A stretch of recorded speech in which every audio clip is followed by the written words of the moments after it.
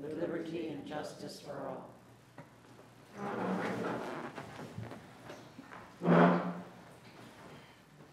Okay, we'll begin with the reading or the approval of our minutes from last month, if everyone's had a chance to look over them.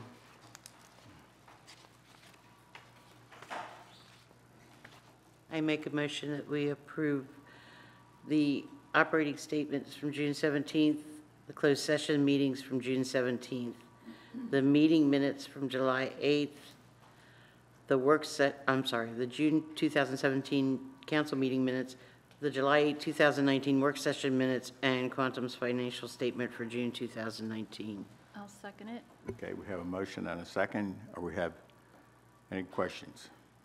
Hearing none, all those in favor, ayes? Aye. Noes, motion's carried. Okay, next on our agenda, we have Vicki Prettyman. I think I got that correct. We'll have you come up to the... And Mayor, if I could just remind the council that on March 29th, a few of us attended a meeting at Maryland Department of the Environment, and as a result of that, MDE had reached out to SERCAP, which is an agency that assists small rural communities with public works and growth issues at no charge. And we talked about this, we had contacted MDE and sort of verified that they were recommending SERCAP as a good source for the town. We talked about that in May. Council was ready to at least hear what SERCAP might have to offer. And so Vicki, along with Jean Holloway, who I understand Jean will make the presentation to you tonight, will explain a little bit about what SERCAP might have to offer. We have, in the interim, sent them a wave of information to just give them an idea of some of our issues with water, sewer, the growth facing the town, so they have some background. And also, I guess what started this was the discussion about rate studies, which we're not quite ready to enter into yet, but SERCAP also gets involved in the rate study, so that might be something that we can think about as Jean talks to us. So with that, Jean Holloway. Good evening. I'm coming to this a little bit late. Vicki did a lot of the research from the information that was sent, but I'm the state manager for SERCAP. We are a regional nonprofit that serves 7 states from Delaware down to Florida. We are part of the Rural Community Assistance Partnership. There are 6 such regions nationwide and in Puerto Rico. And we all receive different program funding through our national parent organization to provide free services to towns like Union Bridge, small towns, anything under 10,000 in population. And we help you basically solve problems. A lot of the small towns we work with may only have 200 or 300 people. We may have 1 or 2 staff people. So we kind of try and fill in the gaps. Our main reason for being is to help bring small towns, rural communities into more modern practices and trying to help build capacity, I think is the best way to put it. Build both your technical, managerial, and financial capacity. I did put a presentation that looks like this in your packet. That is kind of a standard training session I do for mayors and councils to talk about my approach to doing rate studies. Right now, I'm the one that does most of the rates. Well, I'm the one that does all of them right now. But I will be handing that over probably soon to Vicki or one. Well, there's only 3 of us in the Delaware, Maryland office, so the choices are me or 2 others. So that's as good as it gets. But as far as our region, we have 48 staff people. We even have individual housing programs that are operated out of our office in Roanoke, Virginia, which is where our corporate office is. I did bring along, I just brought 1 copy because they don't give me but so many, of our annual report. This gives you some ideas of some of the things we've done. There's a case study in here from Delaware, another from Maryland, because we work in both states. We also have some things like guides like this, which I can get for you individually, or I just brought 1 copy tonight, Formulating Great Rates for Small Systems. And also protecting water quality, and then the big guide for small systems for board members. So these are some of the resources that we can provide, but our services include helping you with applications for funding. If you were to have a major project and upgrade, we can help you find funding, we can help you fill out the application. I'm going to let Vicki talk about that. She's working under a new program that we just got this year, funded through USDA Rural Development, to help communities with RD Apply, which is their application process. That's all computerized now, and it's given some of the smaller towns a lot of headaches trying to get through it. So we have this new project where she will help you find funding. I myself have been a grants administrator. We've both been town administrators. So we've kind of sat on your side of the desk, on Dawn's side of the desk, and listened to people tell us what we ought to be doing and how we ought to do it. But we try to keep that in mind and not make decisions for you or force you into decisions. We try to help you figure out what your alternatives are and what the best decisions are. And when you're ready for a rate study, I can provide that. I have about, I think I have 6 in the pipeline at present. But you know, we can work it in. As I say, we're all over the place. We even do solid waste, helping people set up recycling programs, and we do education programs and things like that. I do a lot of training. I can do a specialized training for Union Bridge, or can use your council chambers to train people from the area, whatever works out for you. I'd be happy to answer any questions. I don't have a standard spiel when it comes to explaining our organization. In spite of, we just got back from training teaching us how to sell our services, and I guess I didn't learn very much, but I never did believe in hard sells anyway. So does anybody have any questions or anything that I didn't cover that you're curious about? Well, is it still that your grants, that doesn't cover new development, it just covers the existing? Depends on the program. Okay. Depends on the program. There are funding programs, for example, USDA will fund what they call reasonable growth in the course of an upgrade. For example, if you have to upgrade your water system. Now, if the project is all about growth, then they might back down from that. The SRF program in Maryland, I'm not sure, Vicki probably knows more about the restrictions on that than I do at this point. I've been operating in Delaware for so long, I've forgotten what I did learn about Maryland, and most of it's changed. But there are more restrictions on growth projects than there are on upgrades with growth included. Well, I think that's one thing that we're, you know, we have 2 developments that are on the books for Union Bridge, but both of them have, you know, we have growth problems with our sewer plant. Right. And, you know, people said, well, why don't you help get these developments going? But from what we've understood so far, it does not, the grants do not cover new development. It will cover what we have to do as far as upgrading our present system for the existing Union Bridge, but not for new growth. That's what I think she may have some answers that we might. Now again, USDA will fund what they consider reasonable growth, and what's, you know, reasonable is a subjective term. So it just depends if, you know, if 75% of your project is for new growth and 25% is for upgrade, that they're probably not going to fund. Right. If the balance is the other way, they probably would. So it just depends. But we will help you try and find funding, and very often it's a jigsaw puzzle. It's not any one source anyway. So sometimes we can find what one source won't fund, maybe we can find another one that will. We also have our own internal, run out of the Roanoke office, our own internal loan program up to $250,000. So I know that's not a lot of money when you think about public works, but very often that provides a bridge. If you're getting USDA funding and it's not going to come through for another year, then, you know, that can help you get through the out-of-pocket costs. So that's a possibility as well. Okay. But I would encourage you to look at our annual report and see some of our case studies and some of the things that we can do. The main thing is we are here to help you. We're not from the government, and we are here to help you, and we don't charge anything. That's the good part.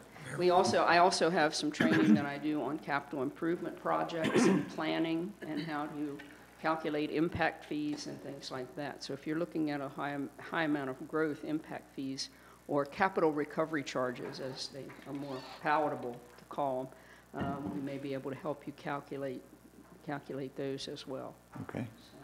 Any other questions for me? Yes, I have a question. If the town seeks to use your services, is there some kind of retainer agreement, or we just call you when we need you? Just say, I want you to do whatever for us, and we set up a project on our internal data capture service. Once it's in DCS, or data capture system, excuse me, once it's in DCS, it's in concrete for us. And that's all we really need. We also, one thing I did neglect to mention, we have a nationally recognized form for doing technical, managerial, and financial capacity assessments. And it will, we ask, sit down with Dawn, sit down with your water operator, your wastewater operator, as the case may be, and ask a bunch of questions. And depending on the answers to those questions, it will pop up areas of critical concern, or just areas of concern or deficiencies. So sometimes that's the place that we start. It's not a retainer as such, but it gives you a starting point and helps you figure out what you need to work on first. Because a lot of times in a small community, everything is top priority, and you have to figure out what comes first. And sometimes that kind of assessment will help you figure that out. So that's something that we could do at your request. And again, no charge. Okay. In this case, you get more than what you pay for, I hope. Okay, good. Well, there's also not so hypothetical situation that we have now, preliminary to the rate study stage. We have these two developers and their engineers interacting with the town's engineering firm to come up with the, I guess this, well, to come up with a scope of study to determine the way to expand the plant or expand capacity, whether it's this plant, another plant, or combination of plants. And, you know, we're hearing costs in the range of $60,000 to $100,000 just to do the study.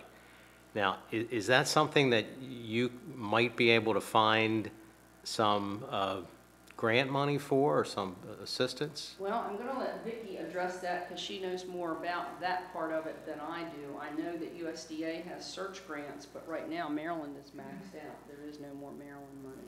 But I'm going to let her step up to the Okay. mic. And I just ripped my own earring off. Oh. Hi, thank you again for having us. Vicki Prettyman with SIRCAP. So currently, the search grant funding that USDA has in place is expensed for 2019, and they're already saying that 2020 is expensed as well. There's a small amount that USDA gives each state, and right now it's at 70. Oh, I'm sorry. Okay, right now it's at $70,000 a state. So Maryland is, there's a lot of rural towns that are needing this search grant money, and again, it pays, that's a 100% grant, anywhere from $25,000 to $30,000 that it would give a small rural community. But there is a PPG, a preliminary planning grant that is available to communities, and at 75%, and the community would then pay 25%. So at least 75% of that estimated $60,000 could be paid by USDA on a PPG, and we would be able to process that application fairly quickly to request those funds. There's everything now with USDA is online. It's all through RD Apply. We would do an e-authenticate process with the town for the financial side of things, and then you would then give me authorization as an authorized user, and the engineer for the town would also have authorization, so they could upload any type of preliminary data. So that is planning grants. Now, we do a planning grant for the water system and also a planning grant for the wastewater system, so they would be two separate grants that would be available to the municipality. There is one other option. There's no guarantees. We have an affiliation with the Community Engineering Board, which is a domestic version of Engineers Without Borders. And we have successfully applied to them before, and they would do the study for no cost at all. But that's something that's, we would have to get that approved. I'm just finishing up a project in southern Maryland that they have done a study for a small community there. So I would have to get some details, and I would write the application, and then we roll the dice and see if it would get funded. But that's a possibility that could be done for nothing if they would accept it. They also work on a volunteer basis, so that would be Yes. after work is when they would come in. So it does take more It time. would take over a year for them to even do the study. So Also, that's one thing. Yeah, growth should pay for, oh, go ahead. Growth should pay for growth. Right. So we want to really look at what your impact fees are and how those impact fees coming from those new developers would then pay for the growth portion of your upgrades to your water and wastewater. But the preliminary planning, the PER, the preliminary engineering report, is very important. And funding for those, again, search grant is, they're eligible, you guys are eligible for a search grant, but when the expense, it's all expensed. When we can put an application in for a search grant and hope for 2020, an award in 2020, but PPG is something that we could get an answer back much more quickly. Federal fiscal year will start October 1st, Yes. so the new cycle will begin then. It just depends on the timing. Okay. That you're concerned about. You mentioned a program where there is a town match, so a grant with a town PPG. match. I mean, this may not be a fair question generically, but could the developers be made to pay that?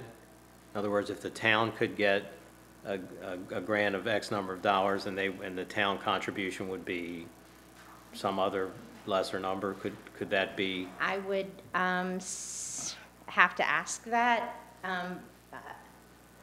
but it all depends on how your public works agreement with those developers is written.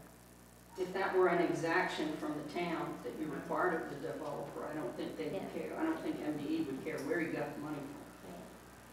It would be an expense, yeah, that all the USDA wants to know is if that will be coming from town funds.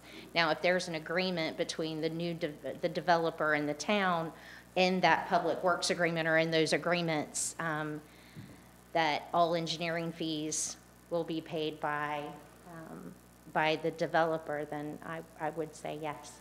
Well, 'Cause that would be an That's in our expense. annexation Yes. agreements. Yes. We don't have public works agreements yet because we're not Okay. quite far enough along, but when we annexed these two large properties, we have, I mean, it was hard to predict what the exact costs were going to be, but we have Right. generic language that So requires you do have an that. annexation agreement with Yes. these new developers already? Yes. Okay, that would be helpful to see too, John, that would be. Surely they'd be happier paying 25% of the cost than they would. Absolutely, absolutely. So again, as Jean had stated, we're both town administrators in our past life. More recently than I, Yeah, I've been out of it a while. and I've been with CERCAT for 6 months now. I just celebrated my 6th-month anniversary. But there was a situation where my previous employer, we needed a backup well. USDA funded it, and in a public works agreement we had with that developer, they paid, the balance of it. So It's more often called public works agreements in Delaware than it is Yes. annexation agreement. yes. But it's kind of the same thing. Yeah, so there's options. We got to get into the meat of these new developments and really look at annexation agreement and what their plans really are. And again, impact fees are, that's in the public works agreement, that's where you kind of get into where are you going to do this for the town, or are we going to charge you a per EDU impact fee, water, and then a per EDU wastewater impact fee? And we can be in that, in that communication with you and give you as much advice and experience as we can as you guys are going through this. I used to work for the Environmental Finance Center at the University of Maryland, and they did a study some time ago, and I still use their formulas, but it was on how to calculate impact fees, and it depends on capacity available and how much capacity you have to add. There's different formulas, but that's something that I can help you with if it comes to, if you don't already have a calculation. Well, we have the skeleton of the public works agreement. It's pretty well negotiated with a bunch of blanks, and these are the numbers that you're talking about. And we just don't know. We're not even close at this point until we know what needs to be built, what capacity we need, what it's going to cost. And we can't get to that until we have a scope of what has to be done. So that's where we are. We are here to work with the town engineers and town council, and in any way you guys see fit that you want to bring us in. Again, we work for you. I think that's really important to know, that we're not going to, like Gina said before, we're not going to tell, we're going to give you advice just from experience with working with multiple municipalities and the capacities that we've been in, and some out-of-the-box ideas that, you know, and again, with the engineers too. But our job is, again, is to help you identify alternatives and give you whatever you need to make the decision. The decision is still yours. Absolutely. Sounds good. Thank you very much. You're welcome. Thank And you. I went to college in Westminster, so I love coming up. Thank you again. Thank you. Thank you. Okay. Now we'll go on down to the mayor's report, and being we have a gentleman here now, Connor Daly. Let's see. Laura, would you want to do this? Means you were there. Oh. One that did it What do all you mean to do? at the school. Well, you can introduce him and we'll have him read his essay if he'd like Okay. to.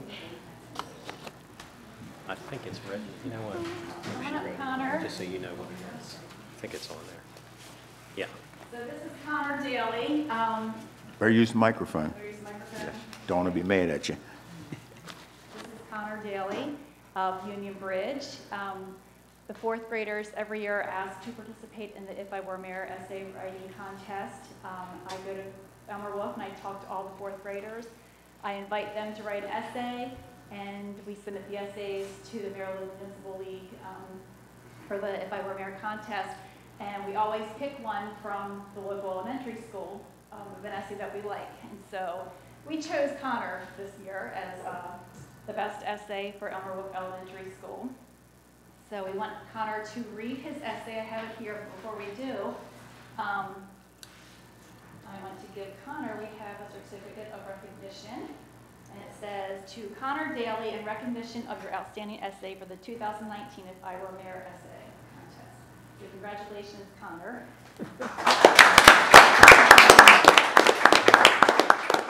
I also have a gift certificate for you to go to Original Pizza with your family.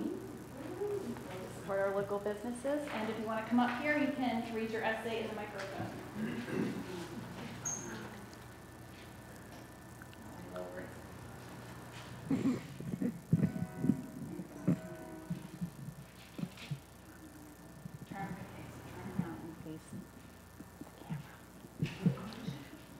I think she wants you to turn the mic around so you can stand behind it. There you go.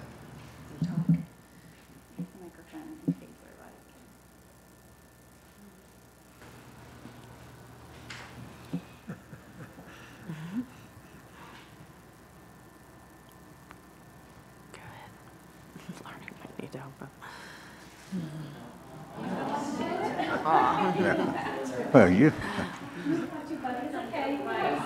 Yeah, that's okay.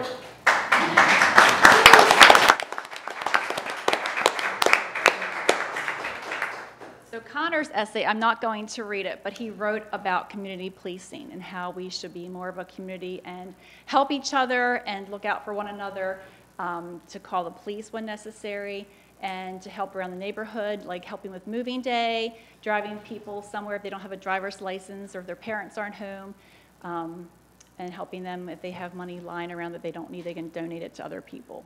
So he did a good job, and it was a unique essay, and he was the only one who wrote about that topic. I think because his dad's a police officer. But it was a great essay, Connor, so thank you for coming tonight.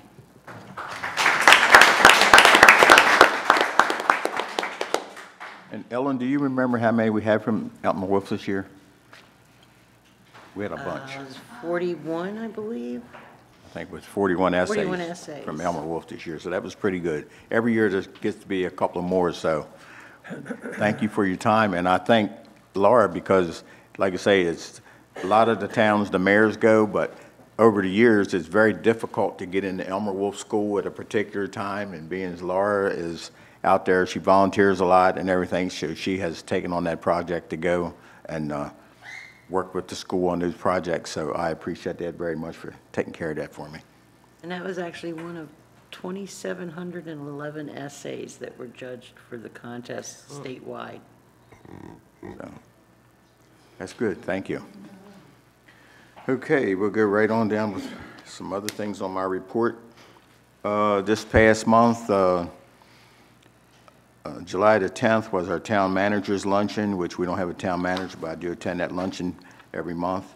The WRCC, which is the Water Resource Coalition Coordination Council for Carroll County, we meet every month.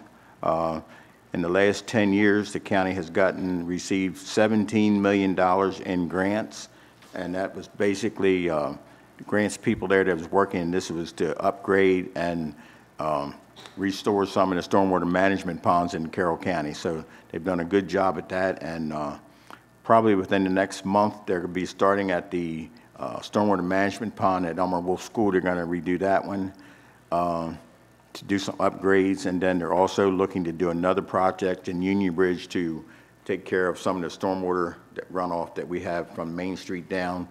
They're still looking on a possible way to get that done in Union Bridge.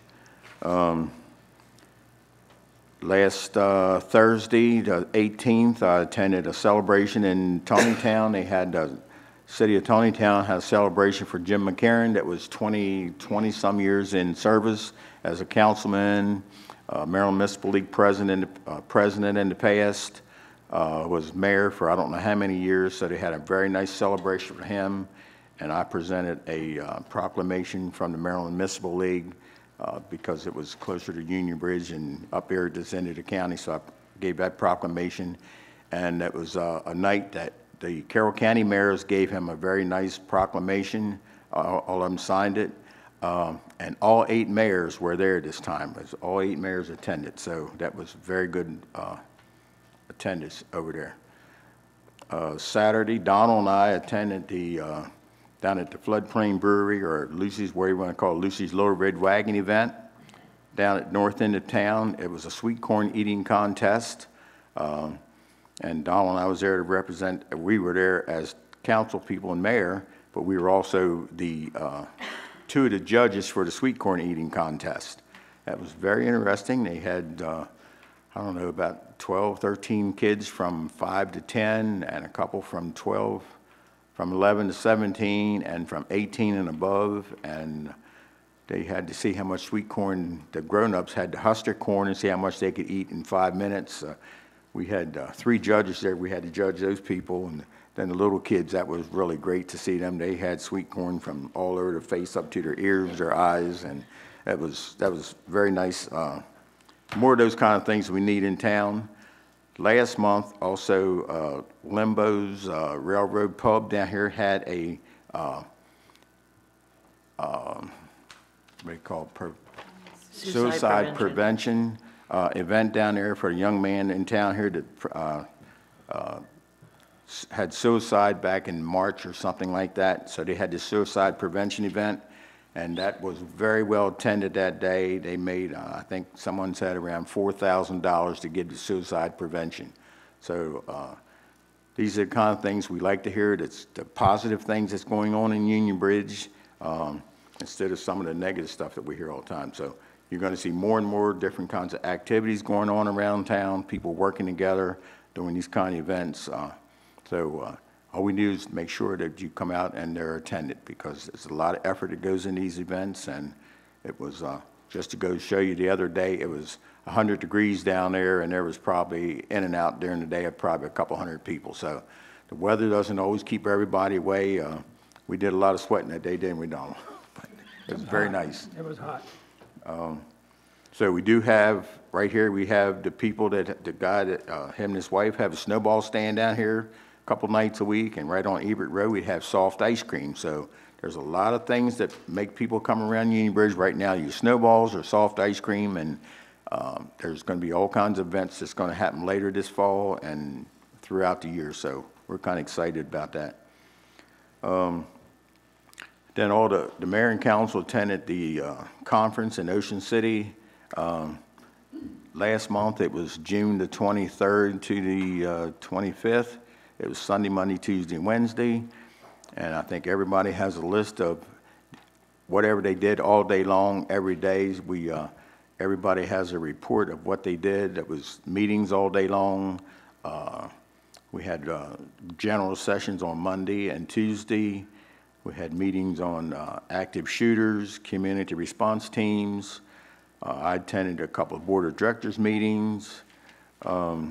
So everybody has a list of everything, and we're not going to sit here and bore you with every meeting that we attended in those 3 days, but it's not they changed it from Ocean City Convention to Ocean City Conference because it is a work.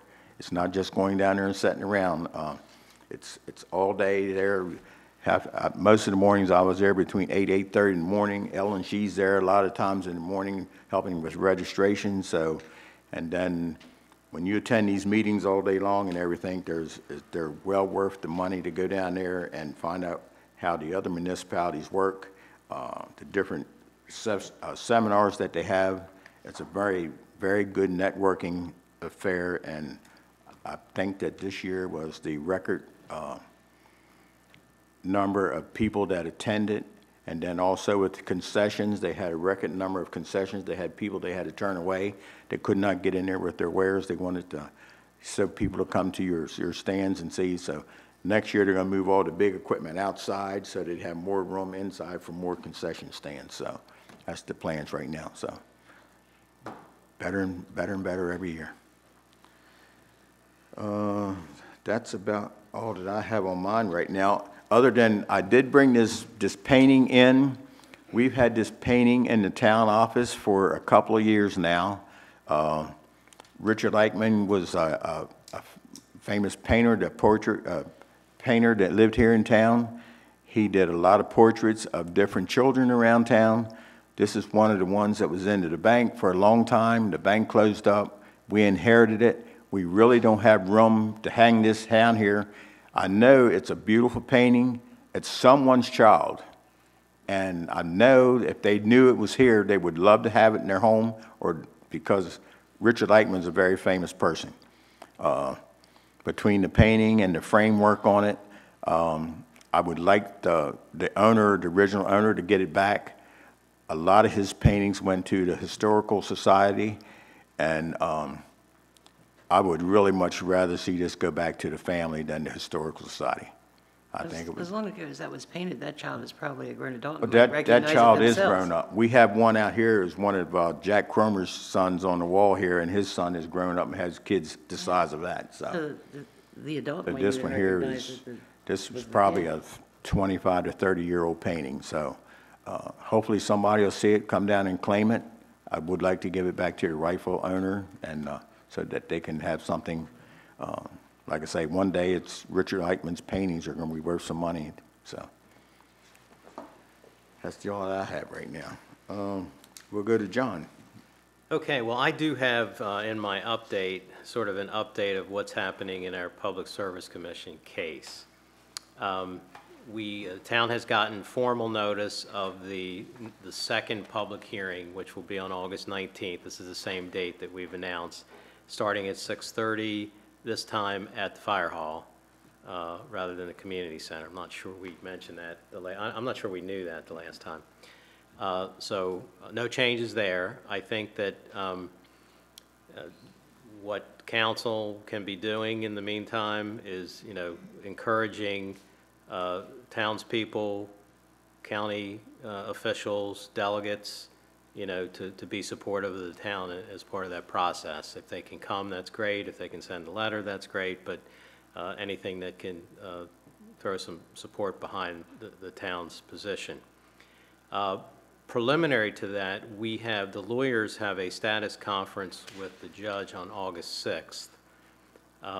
Now that most of the paperwork has been filed, I guess the judge kind of wants to hear where we think the case is going from here on. So that will happen on August 6th. Nothing for the council to do on that, but I'll report back hopefully by the time you have your work session in August, if there's anything to know.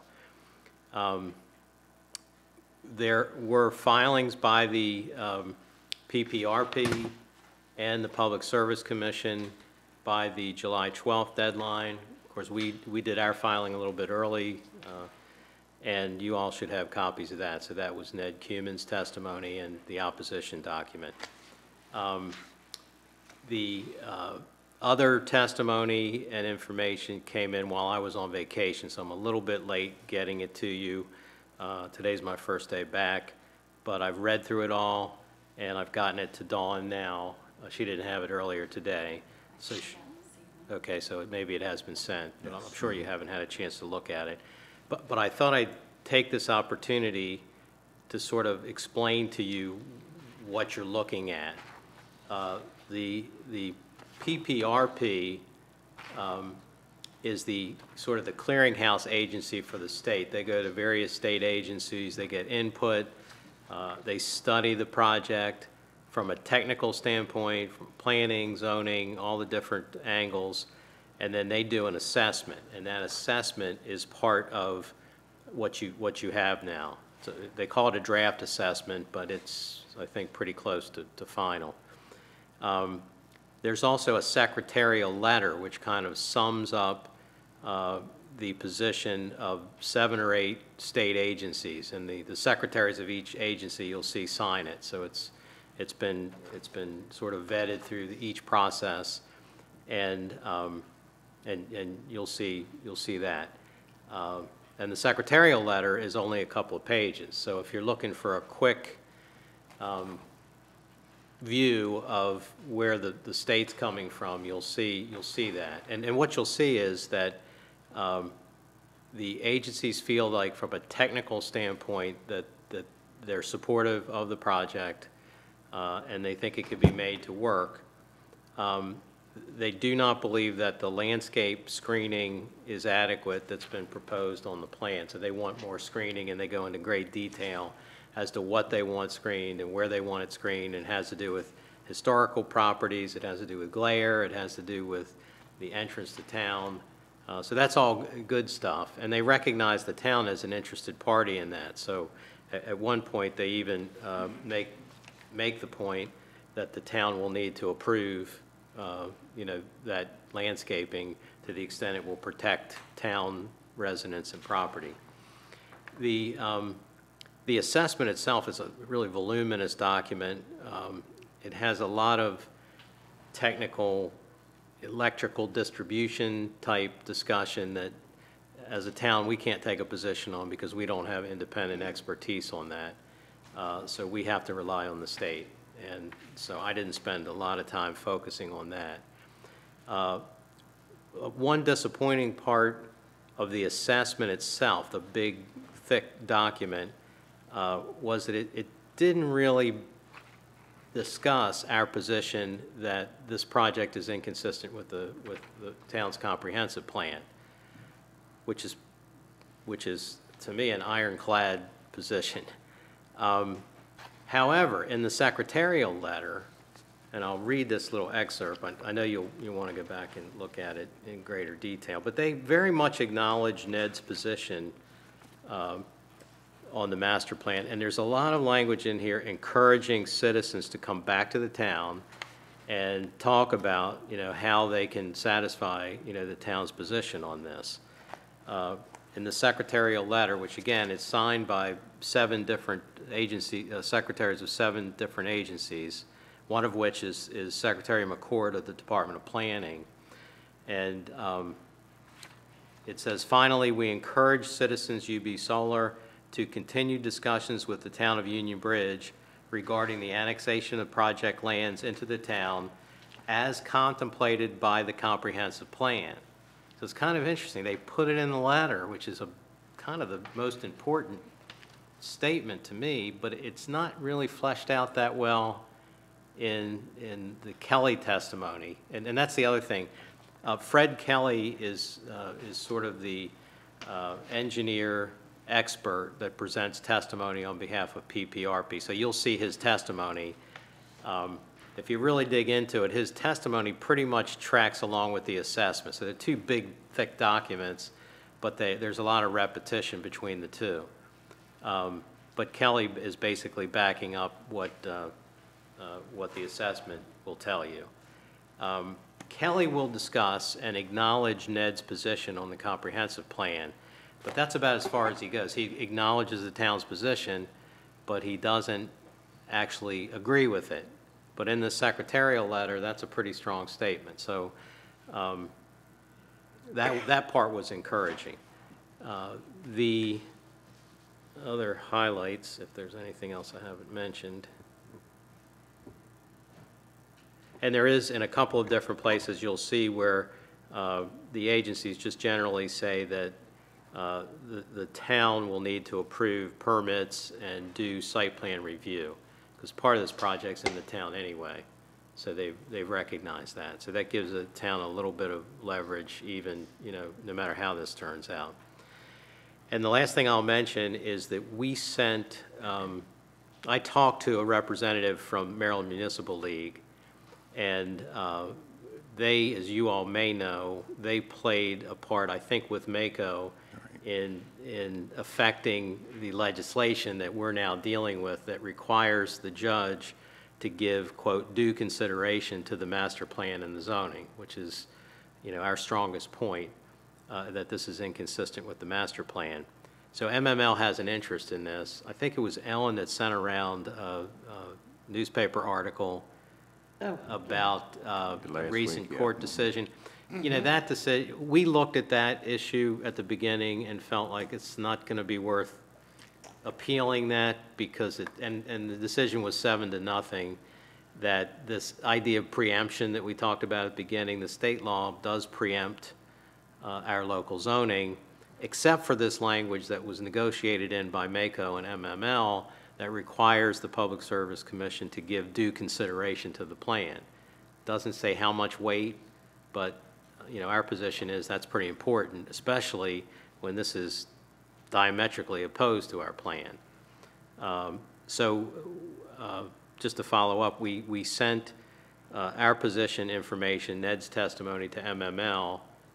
It's been over a week now, and I haven't heard back from them, but they know the issue, and they're interested in the issue because this may be the first time that a solar developer has tried to fit the project right into the town, right into the municipal planning area, and we think they should be interested, and we've talked to them because could this happen anywhere else? It's not just Union Bridge, and do we want the developers when they're seeking out land to seek out land that's right on top of main streets all over the state, or do we want the message to be that that's protected land? You ought to be real careful when you get too close, to the residential core of the Main Street community. So hopefully we'll get some support from MML on that, and we'll stay tuned. So that's, in a nutshell, kind of where we are right now, and you all may have questions. I'm thinking that even though I don't ordinarily attend the work sessions because of the timing, that might be a good idea on April 12th, which will be a week before the public hearing and after the time that we've had the status conference with the judge. Okay. But we can cross that bridge when we come to it. Okay. You mean August? August. August 12th. What did I say? April. Oh, April. Yeah, I meant August. That begins with an A. Curiosity question about the judge's, what did they call that? The judge's letter, where he asked if we wanted to sit with him at the public meeting. Right. Yeah, I think, that, well, I was just curious as to what that involved. Just sitting there beside him? Yeah. You just... yeah, and sort of presiding, just like you all sit up here rather than sitting down in the audience. So I don't see that as requiring a lot more effort. I mean, we know the case, we're prepared. No, I just was curious as to, I'd never been to any of these kind of things before where a public hearing where you had the judge there and the law judge rather, and I just wasn't sure what that meant. If I sat up there with the judge and, or any of us did, you know. I think that they want to give the town the opportunity to be part of the decision body.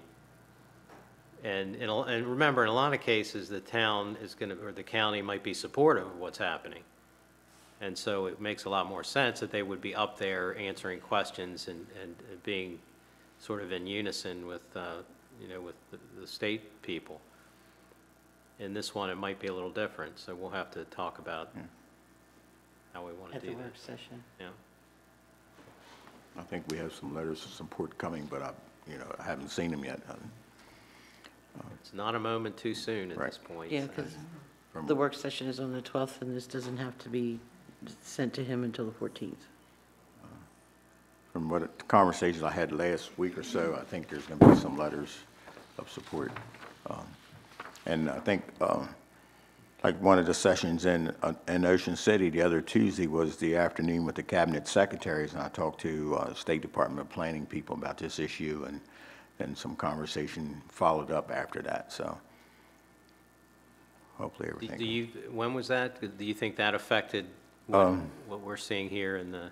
I think so, because that was on June the 25th when they had this session with the cabinet secretaries, and I had conversation with some county folks the past week or so about letters.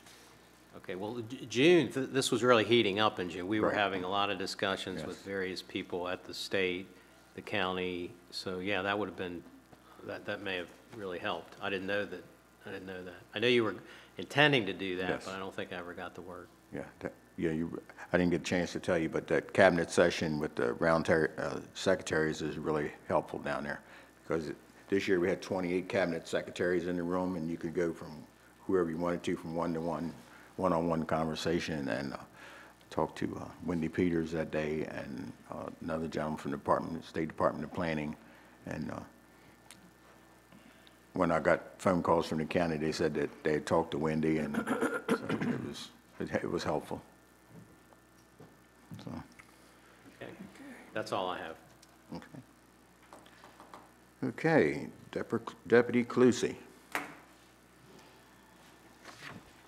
He will not bore you. I say he will not bore you. And he'll read the right month report as opposed to what I did last month.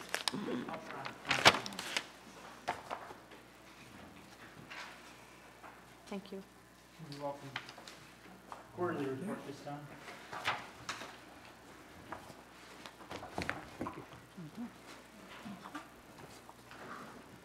Thank you. Between the dates of June 17, 2019 until July 21st, the Carroll County Sheriff's Office responded to 69 calls for service at the town limits of Union Bridge. Out of those calls for service, only 3 required a report, which were the following. On June 19th, at approximately 3:46 p.m., deputies responded to the 100 block of East Elger Street in reference to a domestic assault. The investigation revealed that parent and child got into a mutual physical altercation over what the juvenile was wearing. Neither party wanted to pursue charges. The case was closed by lack of prosecution. On July 9th, at approximately 4 p.m., deputies responded to the 100 block of North Main Street in reference to a late reported domestic assault. Investigation revealed that the assault occurred out of town limits on July 7th between husband and wife. Case remains open pending further investigation. On July 17th, at approximately 12:45 a.m., deputies responded to the 100 block of East Broadway Street in reference to an assault. Investigation revealed that several known parties were assaulted over an argument. Case remains open pending further investigation. In front of you, you have the quarterly report. So far this year, we're at 336 calls for service within the town limits. Out of those 336 calls for service, 36 of them required reports. So where does that leave us for quarterly areas? We are up 30 from last quarter from this year. We're up from 11 from 2018 this quarter, and In 2017, we're up by 23. By events or reportable offenses, we are up by 10 from last quarter this year, 13 from 2018, and 1 from 17. There's graphs at the end. Unfortunately, while I was listening to you guys, the reportable events graph is all screwed up.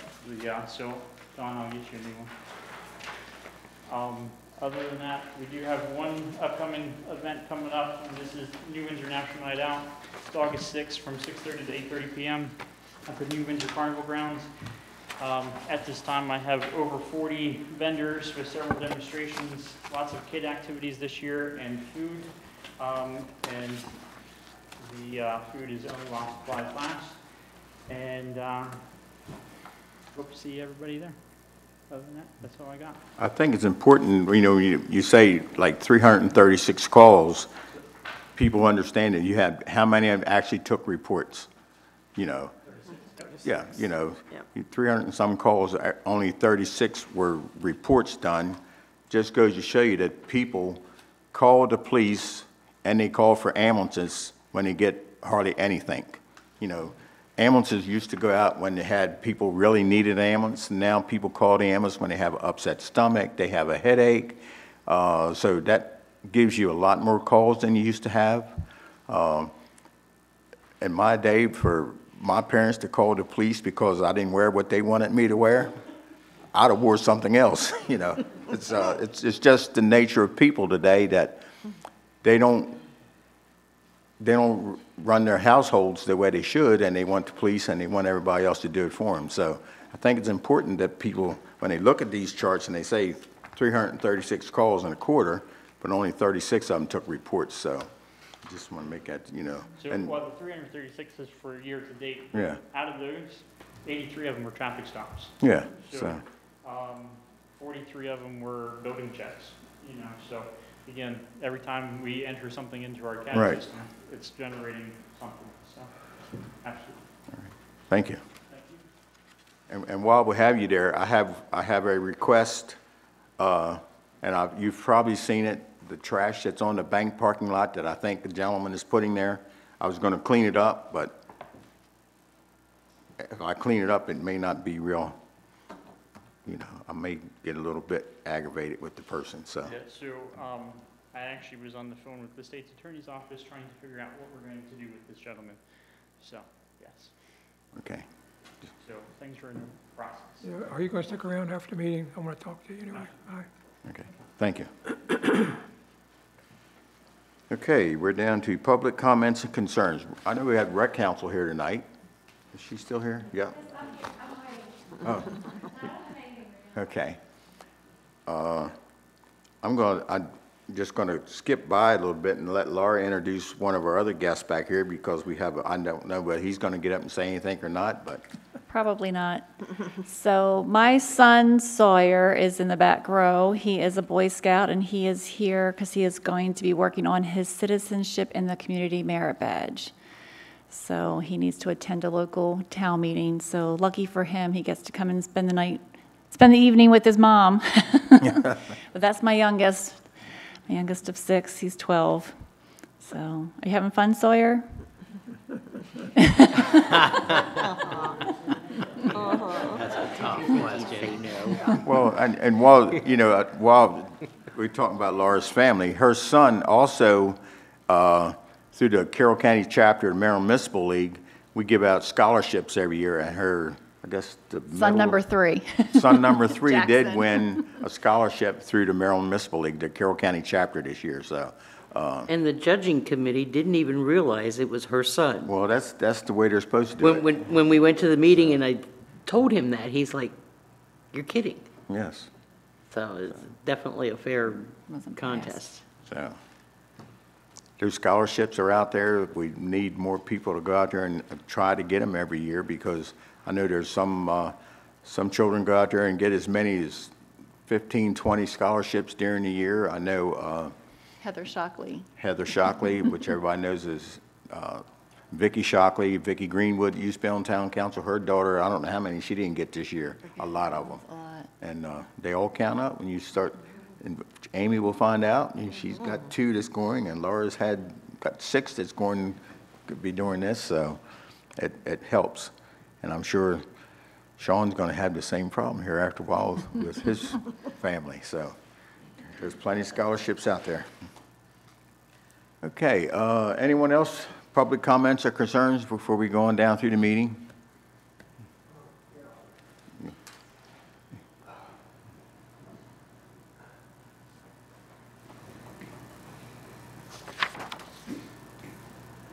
Believe it or not, I did the Carroll County Times. Okay, we'll have to get you to state your name and Oh, address, Charles please. Pickett. I'm at 142 West Broadway Street, the end of the line.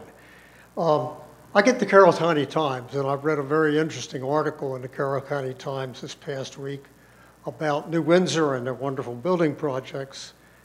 I just want to make the comment that I certainly hope in my lifetime I can see the same for Union Bridge. That would be nice. Now, you're talking about the state government. We have Larry Hogan in there now. He ought to be very sensitive to the people up here in this area, because generally speaking, it's a good Republican area. I remember what Willie Don Schaefer did when he wanted Route 97 in from Baltimore to Annapolis. Record time for putting a piece of road work in. They skipped everything, impact studies and everything else. They put the road in. So I would like to see that, since I've moved to Union Bridge, which has only been 2 years, they closed the bank, they closed the hardware store. I can't be responsible for either of those. They closed the liquor store. I could be responsible for that because I don't buy that much. But I'd love to see Union Bridge grow. And that was one of the things that you ran on, and I sure hope that I see it in my lifetime. I'm hoping I'll see it in my lifetime too. I was just reelected. I want to see it. I want to see it happen in the next, get started in the next 4 years anyway. But like these ladies were saying here earlier, we're very careful because growth has to pay for growth. One of the things I can tell you from being in business for many, many years, the more layers of management you have, the more it costs you, and sometimes the slower it goes. Yes, it does. But thank you very much. Anyone else? Okay, we'll start with our committee meetings, committee reports then. Ellen? Sunday morning, I was there bright and early and worked at the registration desk, checking people in, helping those first-timers that hadn't been there before, giving them little tips and things like that. Sunday was also the chapter officers meeting that they have for us every year, where they give us information to bring back to our municipal chapter. I attended that, and as a representative of the Engagement and Outreach Committee, I attended the municipal first-time attendees meeting, which they have on Sunday before the conference starts, to let them know that there's people there to help them out, the new attendees, if they things, and what they can get from MML. I did not bring my paper with me, I'm sorry, so I don't have what I did Monday. Tuesday was the business meeting, which I always attend, and once again, Union Bridge got their Banner City, Banner Town year tag, which Don was on vacation, so I didn't let it lay around. I just put it on there for you, so it didn't get lost, because it's such a big little thing there. I also attended the SNAP Municipal Grant Making Workshop, which really wasn't what I thought it was going to be, because I thought it was more about us getting grants, but it's more about putting together grants for things to happen in the town, whether it be for the residents or the businesses or whatever. An example would be the facade, to make a better facade for your building. And I'm sitting there and I'm thinking, wow, this was such a waste. And then the gentleman beside me started talking and gave me some information, which I've yet to pass on, about where to get grants that don't cost you anything to make the grants, that you want to make for your town. So say we wanted to make a grant to improve the look of the Main Street houses or businesses, whatever, we could actually get grants from this place to have the money to give the grants to the people that wanted to apply for it. I also attended on Tuesday, the Receive Surplus Property from the State, which was very interesting, and I've got a lot of information from that. And I helped to lead the new officials meet and greet, where the Engagement and Outreach Committee members, of which I was last year, have a room reserved where any first-time attendee, or even older attendees who want to come in and communicate with them, can come in and we can discuss whatever they want to talk about, whether it's how they do what they do at the meetings or at their meetings, or where they get information on things, any questions, concerns they have. And then on Wednesday, I was also there for the WINGS meeting, which is Women in Government Service, which is actually going through a restructuring and figuring out what exactly they want to do. So that was pretty much it, except for whatever I did Monday, which I don't have written down. Okay.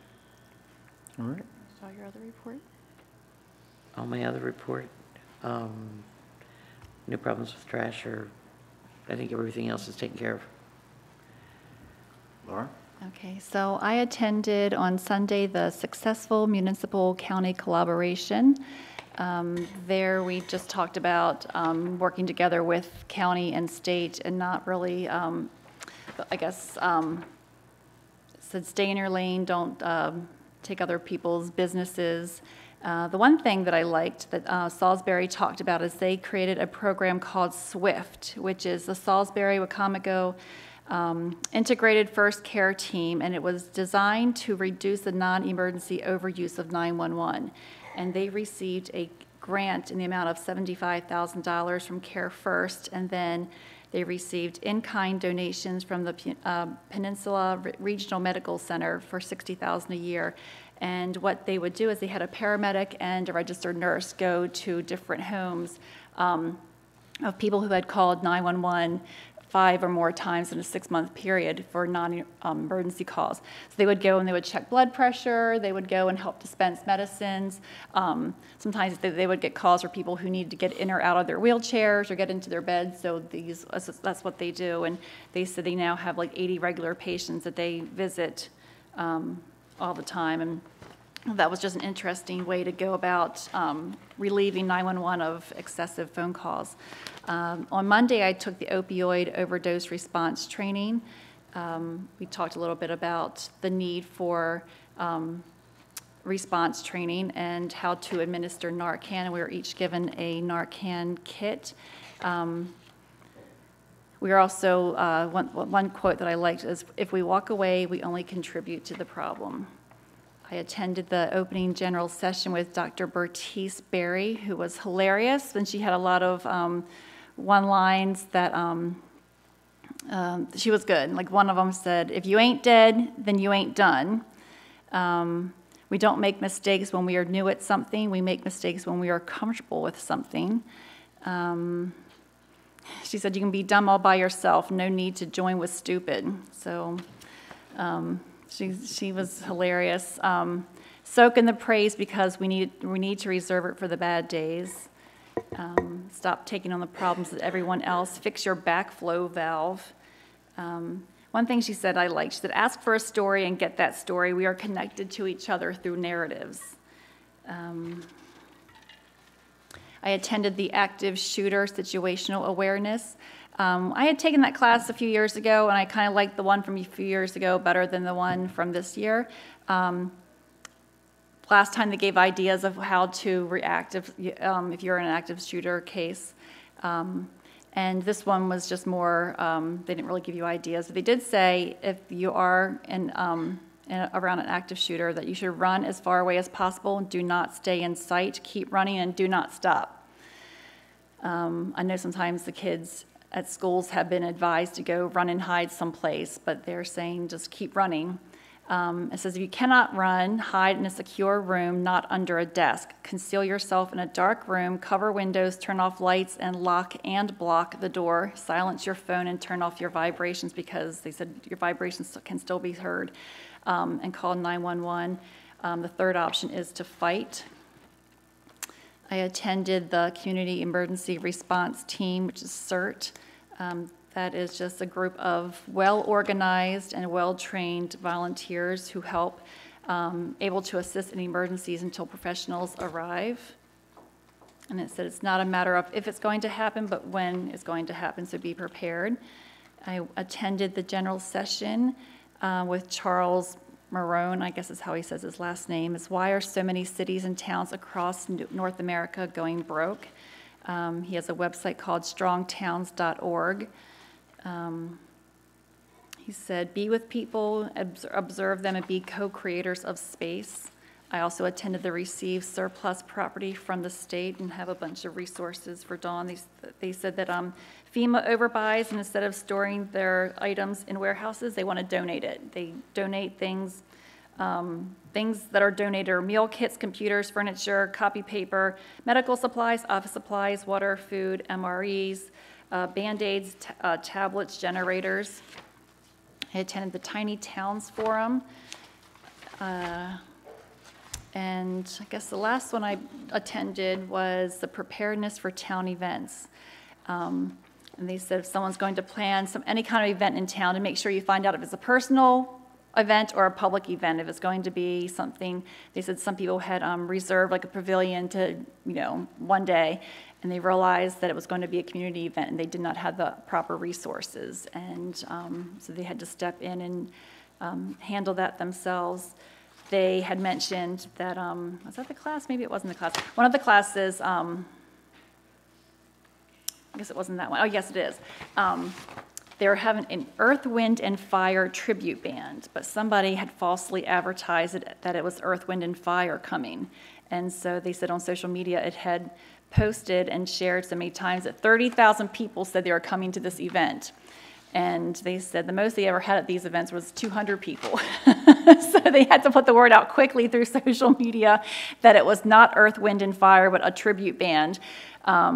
And then they said they still had like 5,000 show up to hear this tribute band, but they said, of course, it was 105 degrees that day, and they had to have extra water station and extra cooling fans, and the traffic was a disaster. So they said, if you have an event and it gets shared on social media, track that so you can prevent things like that. They also said that one of the cities was selected to do an ice cream tour, and it was advertised on the radio that had 600,000 listeners, and people started RSVPing that they were going to attend this ice cream tour. And the city finally called the radio station and said, how many ice creams are you planning to have? And they said, I forget what it was, like 300. They said we had like 12,000 people wanting to come to this. It's the last day of school. You better have more ice cream than that. So I thought those were interesting stories that should just, monitor social media and make sure that if people are planning events, you know how many people are going to be there, so you know what resources you need. So. Okay. Edgar. Okay.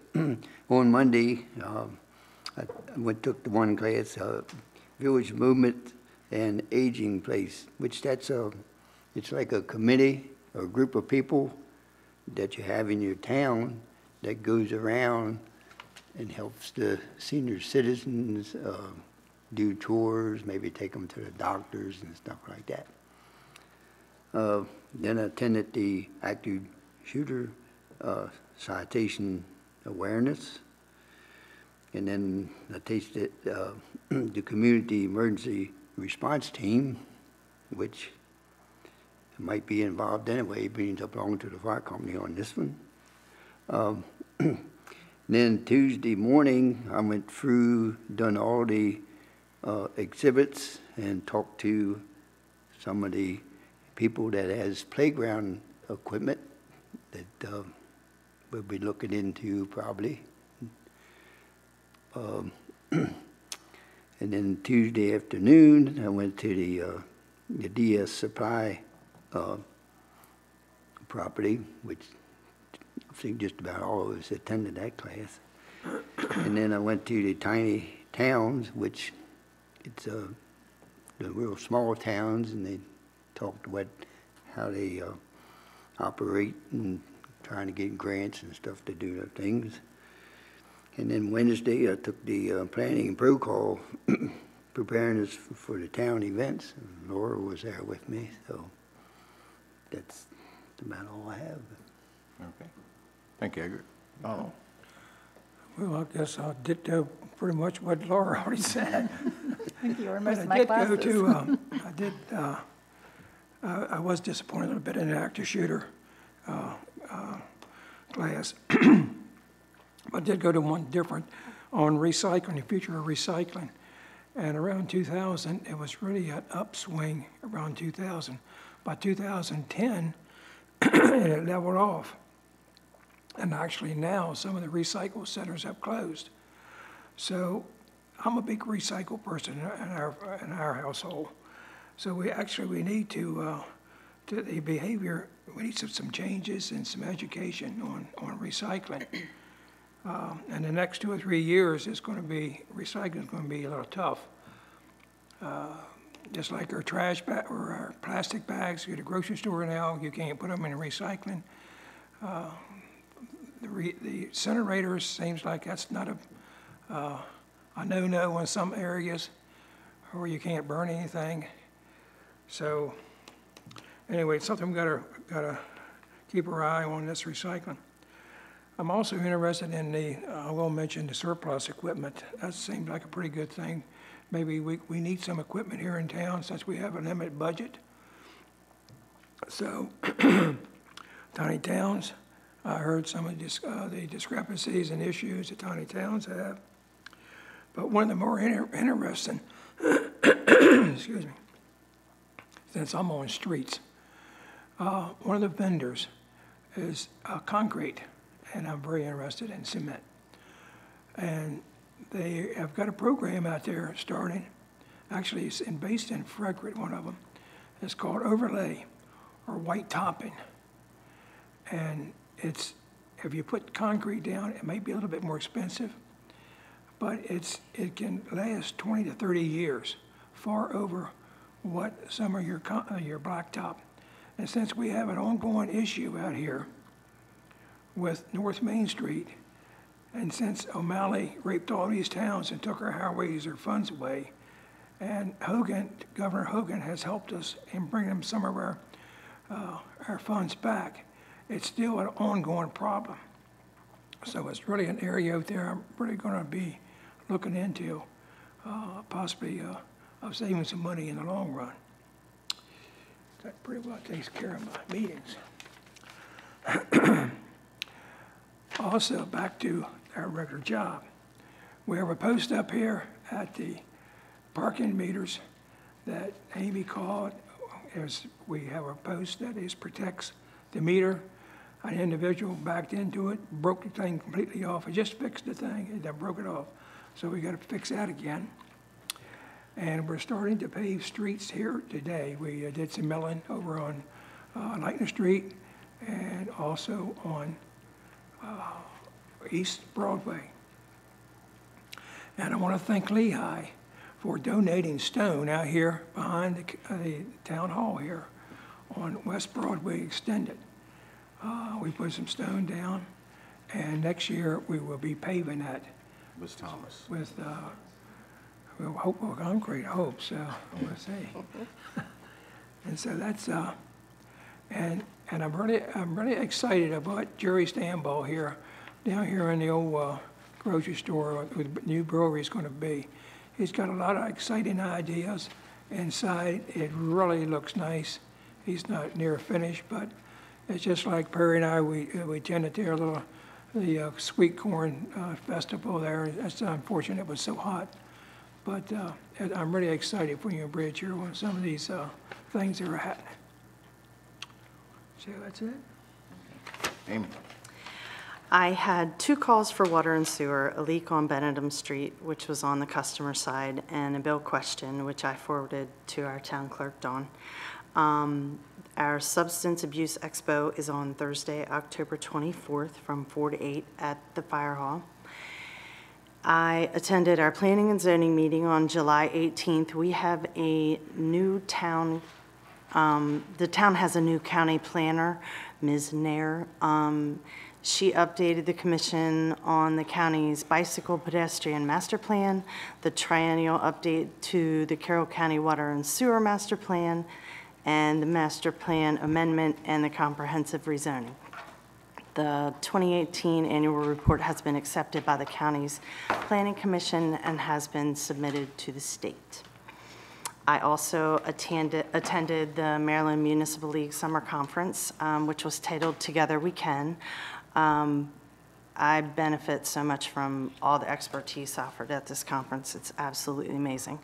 I also attended 2 general sessions, an opioid overdose response training, active shooter situational awareness meeting, community emergency response teams, the How Towns nonprofits and in-need populations can receive surplus property from the state, tiny town discussions, and an ICMA RC security guarantee for investment, which taught you how fraud can happen and how to avoid it. It was a really amazing class.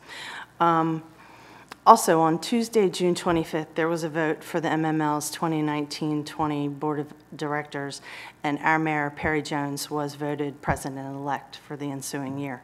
So congratulations. Thank you.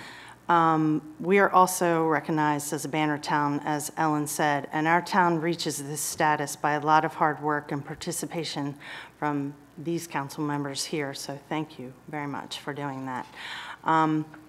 My favorite thing at the whole entire conference is on Tuesday afternoon, my kids are allowed to enter the exhibit halls. This allows them to see how local government works.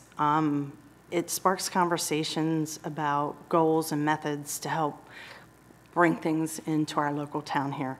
And my kids, at the age they are at, they are watching these goals. They know they're ambitious, but they're achievable. So that's exciting for me to see them, because I want them sitting here when they can be. I would just like to thank the town and the people in it for the opportunity to attend and learn. Thank you. Okay. One thing, do you know the date of the